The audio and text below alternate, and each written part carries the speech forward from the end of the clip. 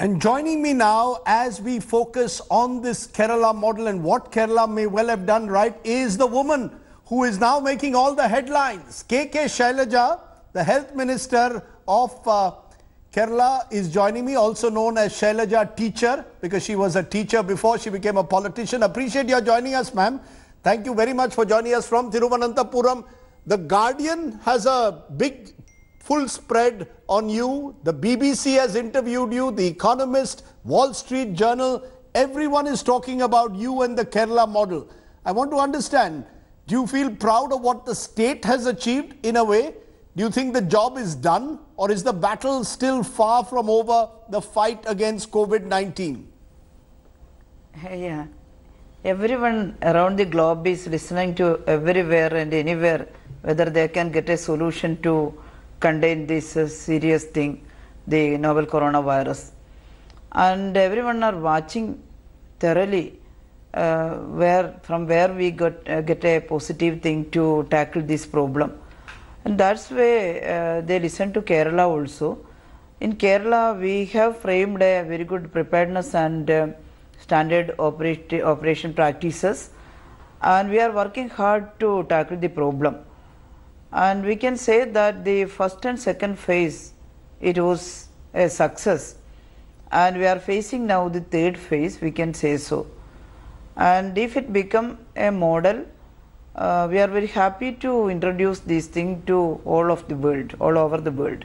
But it is not an easy thing, you know. In Kerala also, we are struggling hard to maintain the this flattening of the curve and other thing, and we are trying our best to reduce the mortality rate and flattening the epidemic curve. You know, ma'am, you said that Kerala is at a stage where you're hoping to flatten the curve. But the worry, of course, is as you open up in the last week, public transport back, barber shops are open, large numbers of people are now coming in from the Gulf on flights.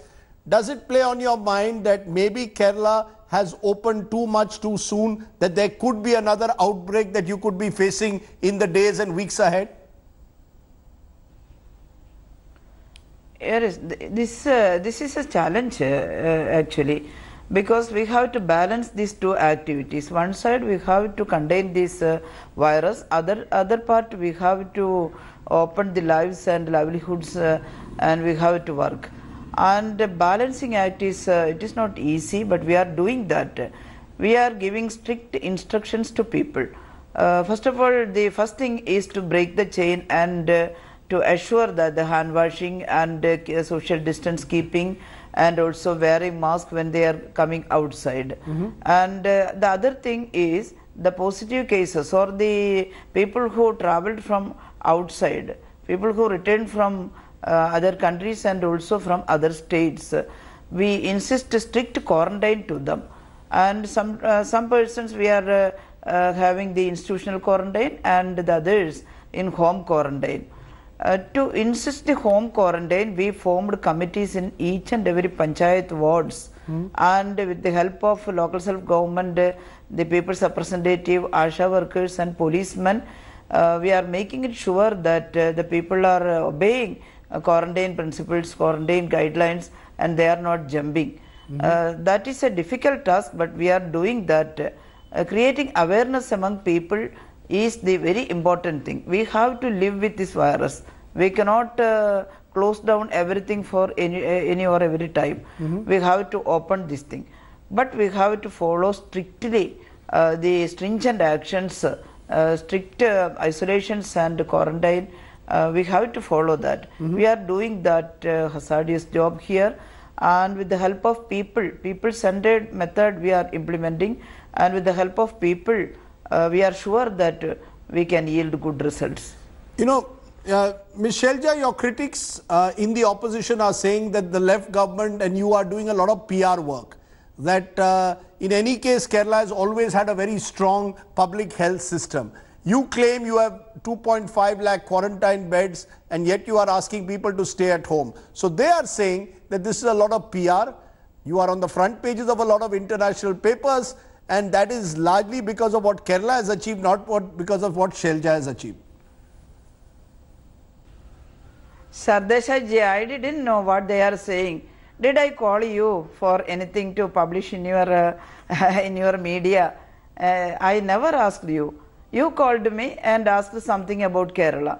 Same way that all other medias and television medias and newspapers, etc., Guardian. I didn't expect a call from Guardian, but they called me and asked what you are doing in Kerala. I just answered.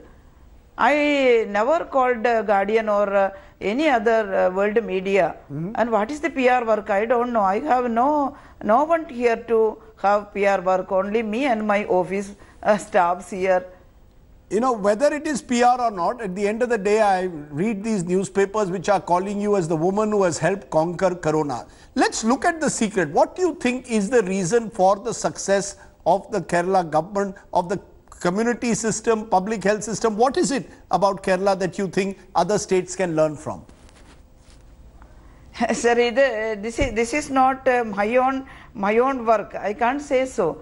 A single person cannot do anything.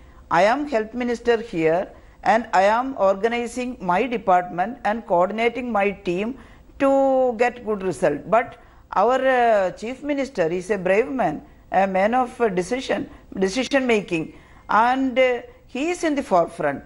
He coordinates all the other line departments and conducting meetings and foreseeing what happens to Kerala and what measures we should have to take. And in one part we should contain this virus, on the other part we should feed our poor people, and we should maintain our everything we should have to do. You know, let me slip into a break because I want to talk about how you have gone about testing. Kerala's track record on testing in particular is really what sets you apart, tracing and testing. We'll take a break. Shailaja is going to tell us also how she manages her personal life amidst the crisis. What is her advice to other states? Back in a moment. You're watching this Info Corona special and we are focusing on the state where all eyes are on a particular minister. The health minister of Kerala is with us, and remember, several health ministers are seeking her advice at the moment in the fight against Corona. I want to ask you, Shailaja teacher again, what is the model now as you enter lockdown 4? How is it different from the previous model? Do you continue to increase testing because Kerala has been testing aggressively? Will you follow the same policy of aggressive tracing and testing? We are continuing the same policy, that tracing, testing, quarantine and treating. But we are slowly increasing the test. We have to conduct more sentinel surveillance test, some pool test among the health workers, and sentinel surveillance test, sometimes a bulk test from some hotspot, that we are increasing. But it is under our guidelines, the previous guidelines itself, but we are containing more sentinel surveillance test because we want to know whether community spread is happening or not. Another thing is we are testing all the peripheral pneumonia cases. We are eagerly watching whether the peripheral pneumonia cases are increasing. Up to today, it doesn't increase.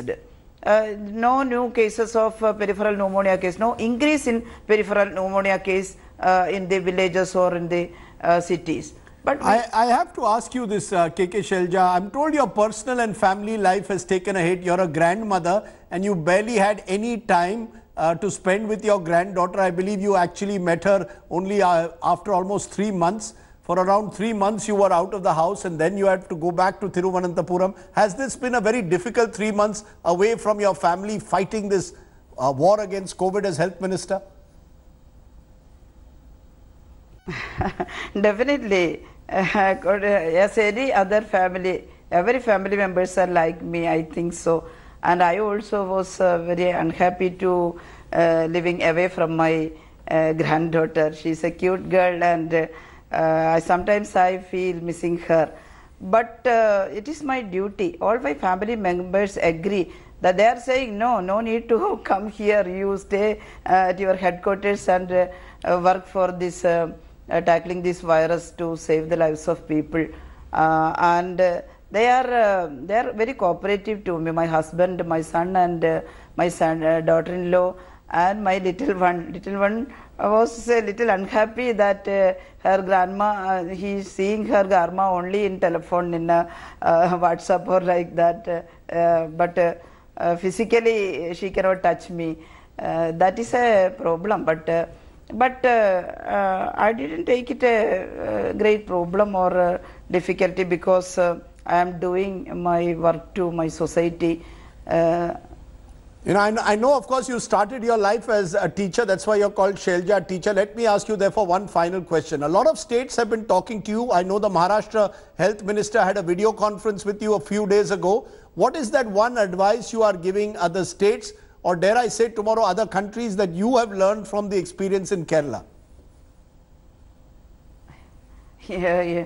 You see that ours is only a small state in a country, Kerala. In India, we are a small state, and we are no one to advise the whole world. But a method we following, we are enthusiastic in that method. And if anyone wants to follow that method, definitely they can follow. But we have a system here. We created a system previously, and also we are changing something in the health sector. I have one thing to give their attention to that everyone should work to have a very good public health system and primary health system, people-centered health service in each and every country. That is the answer. That is the only answer to improve our public health system, affordable treatment to affordable healthcare system to all the poor people. It should be an equality-centered approach, not only for the rich people but also for the poor people. We should look at them. We should focus on that poor people. They should get affordable healthcare system everywhere. Definitely in the village level, in the grassroots level, in the doorstep, they should get a very good healthcare system. We are preparing for that. We are doing that, and we are improving that system. All the world countries should find out this. Not only the insurance or like that. They should find out that the public healthcare system should be developed, and people-centered system should be developed, and the expenditure in the healthcare system also should be increased. Our country also should increase. Our country is spending only 1% of the GDP in healthcare system. It should be increased. 10 or 15% should be spent for public health system. And all the other countries, not only spending but also to build the people-centered, people-friendly public health system in grassroots level. That is the only answer to prevent this kind of deadly, contagious things. That's right. You've spoken well. Dr. K.K. Shailaja, you've given us a sense of why Kerala is perhaps a step ahead of the rest of the country at the moment. Invest in public health system. That's what will keep you a step ahead in this fight. Thank you very much.